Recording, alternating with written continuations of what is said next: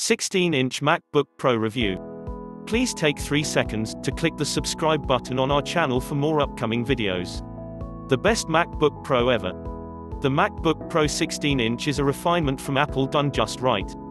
With a careful focus on consumer wants, it brings a revamp to all aspects ranging from display size, keyboard and battery life without swaying from the core MacBook design.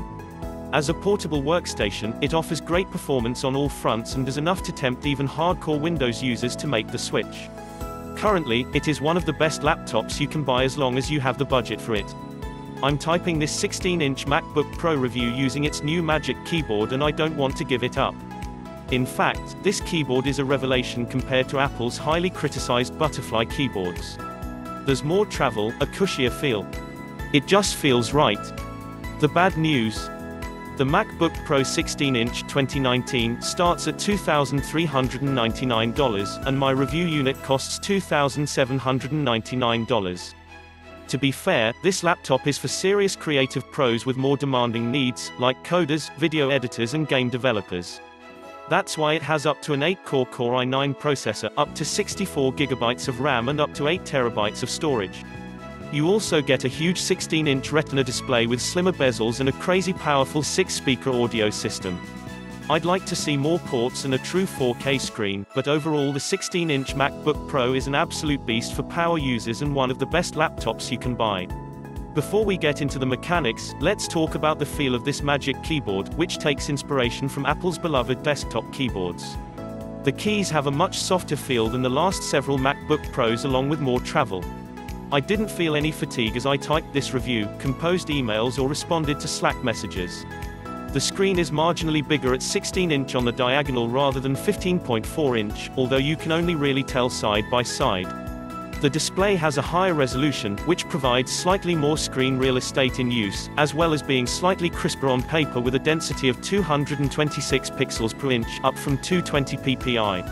On the whole, it's one of the nicest displays I've used on a laptop. Rich, bright, easy to use in most lighting conditions, it is individually calibrated at the factory and it has a mode that simulates high dynamic range. But it is not a true HDR display nor is it 4K, which may be an issue for those looking to work with content in both, although most will likely transition to a dedicated edit suite for serious work. The MacBook Pro does support output to up to 2 6K or 4 4K displays simultaneously, for those who use this as the sole machine working at a desk. Given that the 16-inch MacBook Pro 2019 was explicitly designed to edit 4K video, in fact, it can handle up to 11 4K streams simultaneously. I'm bummed that this panel doesn't have 4K resolution. You get a resolution of 3072 by 1920 MacBook Pro, compared to 2880 by 1800 for the 15-inch MacBook Pro. That's a difference between 226 ppi for the new MacBook Pro and 220 ppi for its predecessor. The slimmer borders makes content pop more, whether you're editing video or binge-watching shows. When watching a trailer for The Mandalorian, I could make out the fine vents on the dirtied Stormtrooper helmets mounted on spikes. True pros will appreciate the ability to change the refresh rate on the display. This is important for editors who want the refresh rate to match the frame rate of their content. Based on our lab testing, the 16-inch MacBook Pro screen can reproduce 113.9% of the sRGB color gamut, which is good. However, the OLED and non-OLED version of the XPS 15 scored 239% and 210%, respectively. The OLED version of the HP NVX 360 reached 258%. The panel on the 16-inch MacBook Pro 2019 is one of the most accurate around, as it turned in a Delta E score of 0.27. A score of 0 is perfect. In terms of brightness, the 16-inch MacBook Pro's display registered 429 nits, which is very bright but below Apple's 500 nit rating. The OLED panel on the Dell XPS 15 reached a much higher 626 nits, and the non-OLED 4K model hit 418 nits, which is just below the MacBook Pro. This doesn't seem very pro to me. You get 4 Thunderbolt 3 ports with USB-C connections with the 16-inch MacBook Pro. That's nice, but I wish Apple found a way to squeeze in a micro SD card or SD card slot for photographers, as well as a full-size USB port. If you have full-size USB cables for other peripherals, you'll have to keep living that dongle life. For the longest time, the butterfly keyboard on the MacBook Pro had problems. User complained about unresponsive keys when dust found its way into them. Thankfully, the MacBook Pro 16-inch uses a scissor switch mechanism found on Apple's Magic Keyboard. Keys still have a decent 1mm travel, and the machine is also able to maintain its slim profile. As for typing, the impact is instant. The keyboard is a joy to type on, offering a responsive and satisfying experience. Once you are used to this new mechanism, moving back to the older 15-inch MacBook Pro's keyboard is painful, with the experience feeling flat. Other changes to the keyboard have also been made, focusing specifically on the touch bar, which is now shorter. On its left, you now find a physical escape key, which is a welcome change for people with coding backgrounds, while on its right, you find the slightly shifted Touch ID button, which can be used to make payments using Apple Pay. This further doubles as the machine's power button too. On the bottom right of the keyboard, the arrow keys too are now back to their classic inverted T layout. This just makes operation feel more natural, and again, it has been a long requested feature. Right underneath the keyboard, you find a huge trackpad. At first, it seemed obnoxiously large, but having used it, there is quite a bit of functionality to it. Clicking and pressing feels extremely natural, just like macOS Catalina's gestures. There is a slight learning curve associated with the trackpad, but once you get the hang of it, it is hard to go back. Other laptop makers need to go back to the drawing board. The 6-speaker sound system on the 16-inch MacBook Pro has the best sound I've ever heard on a laptop. This system offers beefier bass that's half an octave deeper, thanks to force-canceling woofers that also minimize vibrations even when you max out the volume. When I played 311's Beautiful Disaster with my wife in another room, she didn't believe me that the audio was coming from a laptop. In fact, the sound is much richer and fuller than the first-gen Echo Show that sits in our kitchen. I got a similar reaction when playing the Mandalorian trailer from in our office, as I heard several people say, "Wow." Podcasters and musicians will definitely appreciate the 16-inch MacBook Pro's studio quality, 3-mic array. Apple says there's 40% less hiss. Personally, I just want to be able to attend Google video calls without having to wear a dorky headset, and this system would let me do that. To try out the mics, I conducted a live video interview on Cheddar without donning a headset, which is usually a big no-no for any sort of broadcast. And yet my voice came through loud and clear during the segment. Apple gives you a rich choice when it comes to choosing the 16-inch MacBook Pro specifications. Albeit at a steep cost, you can configure it with up to 8 TB of SSD storage and 64 GB of RAM, making it the most powerful laptop available on the market. The version we received for review though was its high-end base configuration, which comes with a 2.3 GHz 8-core Intel Core i9 processor, AMD Radeon Pro 5500M, 16 GB RAM and 1 TB SSD. For someone who extensively edits video, this configuration is perfect, but perhaps, upgrading to 32 GB of RAM and 8 GB of dedicated graphics memory over this variant's 4 GB could be worth it in the long run. Day-to-day usage is far from an issue on the 16-inch MacBook Pro.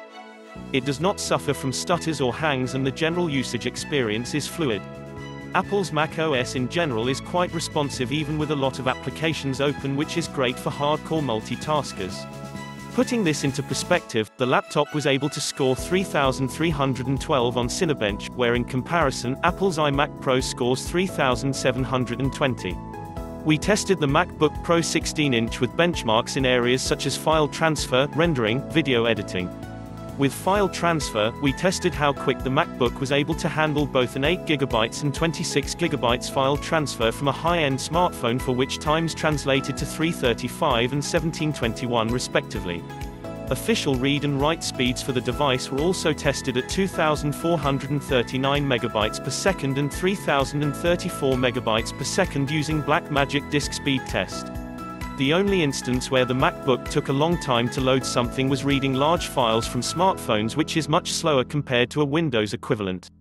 While people invested in the Apple ecosystem may not struggle with this too much, it is significant to point out, especially for those who may be interested in a MacBook but may own non-Apple hardware for the most part. The bulk of the strenuous testing was done both with rendering video clips and animations on the MacBook. We loaded identical 4K resolution 5-minute projects on both FCPX and Adobe Premiere Pro CC, and rendered them with similar presets, which gave us a time of 2:44 and 5 o'clock respectively, with background rendering on FCPX turned off. We then rendered the same projects with no change in settings, on a base iMac Pro with a 3.2 GHz 8-core Intel Xeon W processor, 32 GB 2666 MHz ECC memory and a Radeon Pro Vega 56 with 8 GB HBM2 memory, giving us a time of 3:10 and 5:44 for FCPX and Adobe Premiere Pro CC respectively. Quite interestingly, the MacBook Pro 16-inch comprehensively beats out the iMac Pro in these instances, presumably because of the laptop having a higher turbo boost speed of 4.8 GHz compared to 4.2 GHz on the iMac Pro. Similarly, for 3D animation, we rendered a 4K 60 FPS animation on Blender at its default settings in Eevee at 64 samples to push the MacBook 16-inch to its maximum potential. Here, we saw a time of 14:15 from the MacBook Pro 16-inch. The same test, when run on the iMac Pro, was considerably faster at 8:53. Despite rendering files and profusely editing with the machine, both its thermals and noise levels stayed well in control. There was no evidence of thermal throttling, and especially when it comes to controlling noise, Apple has done a phenomenal job. The machine stays amazingly quiet even under heavy load, and you need to get fairly close to it to hear its fan. The biggest laptop you can legally include in a laptop is 100 watt-hours. And that's exactly what you get with the 16-inch MacBook Pro. Apple says you should expect up to 11 hours of web surfing time, which would be pretty impressive for a 16-inch laptop.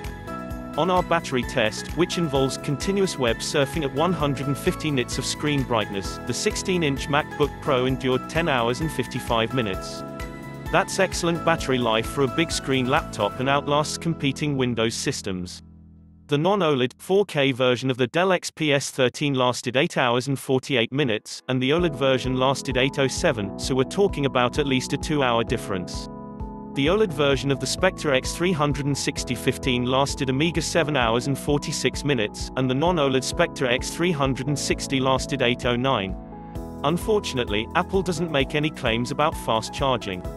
The 16-inch MacBook Pro's power brick is pretty beefy, though, as it's a 96W USB-C power adapter in the same size as the 15-inch MacBook Pro's 87W adapter.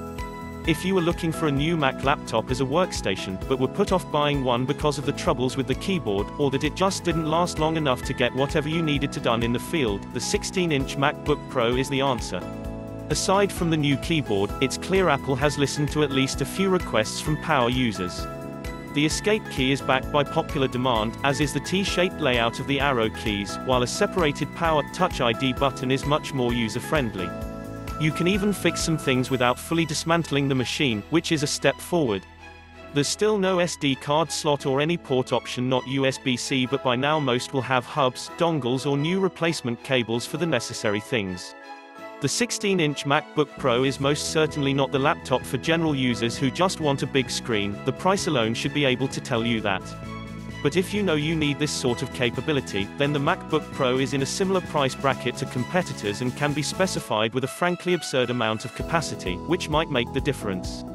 The first of the 5th generation MacBook Pros is a return to form for Apple, and bodes well for further refreshes of the company's slightly more affordable laptop lines expected in the near future. Thanks for watching. Please subscribe for more upcoming videos.